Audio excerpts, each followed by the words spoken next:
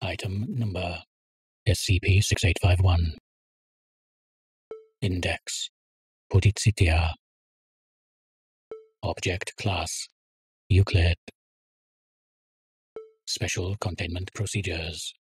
SCP-6851 is to be housed in Site-171 and cared for in accordance with Ethics Committee Guidelines for Sapient Humanoid Anomalies. Any discussion, media, or actions of a sexual nature are prohibited in its vicinity. Further testing has been suspended.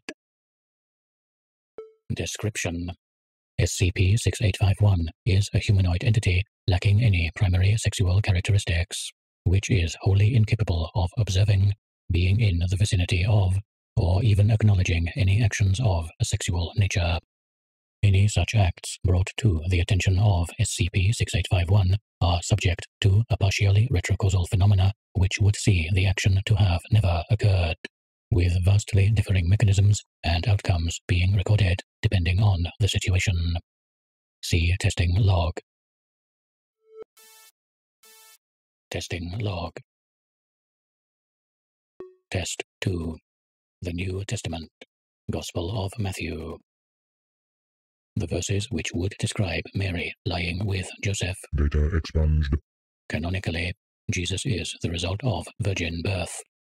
All future tests must be authorized by Site Director Jack Law and are to use media with less worldwide renown. Test 3. Adult Video. Extra Sausage Number 15. 2 minutes into the film, where the pizza delivery man character would otherwise begin to undress, the man instead declines alternative payment for goods and services and returns to his vehicle with the meal. The remainder of the film follows him throughout the rest of his shift as he makes mundane deliveries and consumes the forfeited pizza. All copies of the film in circulation found to have been affected. Individuals in the porn industry regard the film as an oddity and experimental critique of the standards of storytelling in such media. Though some fans still recall the contents of the original film and have taken to internet forums attempting to raise awareness, they are universally met with apathy and ridicule. Interviews with the movie's stars and crew have revealed that all involved in the production recall filming the anomalously produced version, asserting that they intended to use the film to promote abstinence. Test 4. Self-published instructional book. Karba Suitra. 69 positions to burn calories using your burning passion. Item chosen due to the number of circulating copies being in the single digits. All descriptions and visual depictions of intercourse have been eradicated. The book consists of 68 individualized workout routines to be performed with a spotter or partner.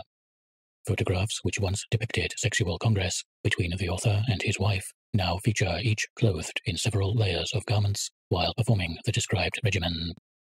When taken into questioning, the couple claimed to have never consummated their marriage of 10 years. Test 6. Nature Documentary. The Many Faces of the Savannah.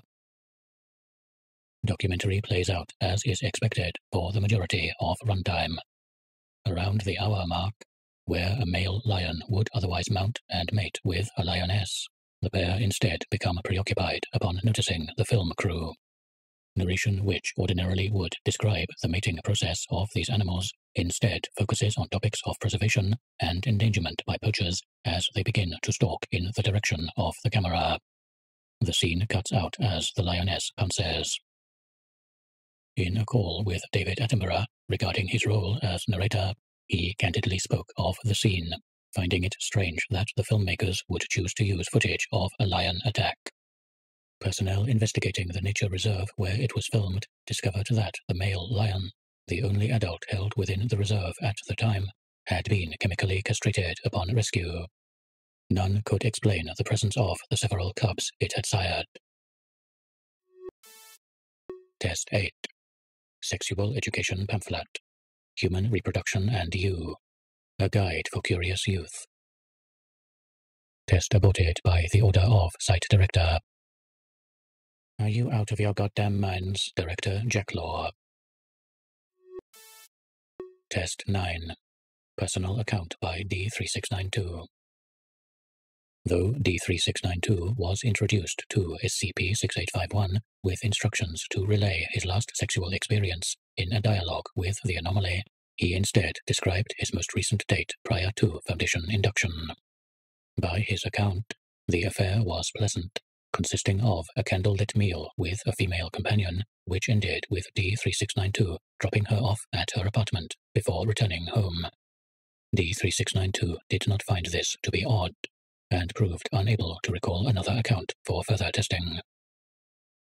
Despite thorough investigation into each of D3963's former partners, romantic acquaintances, and social circles, all claimed that their interactions with D3692 were strictly platonic. It is believed that, due to SCP-6851's effect, D3692 has always been a virgin. Test 13. Live demonstration. At the behest of researcher Abrams, a test is held which would have a sexual act initiated in SCP-6851's presence. After discussion with the site director, the test is allowed to proceed, provided that D-Class may not be coerced to serve as a subject. Abrams volunteers, with the intent of performing self-stimulation. Upon removal of his trousers, Abrams discovers the complete absence of external genitalia, with the area covered with smooth skin. Abrams expressed confusion as to what he was doing or why he was in the chamber. Surgical intervention was successful in providing Abrams with urinary functions and avoiding bladder rupture. Therapeutic reconditioning is underway to reintroduce Abrams to the concepts of sex, penis, and other related materials. He has been provided the pamphlet from Test 8 to facilitate the learning process.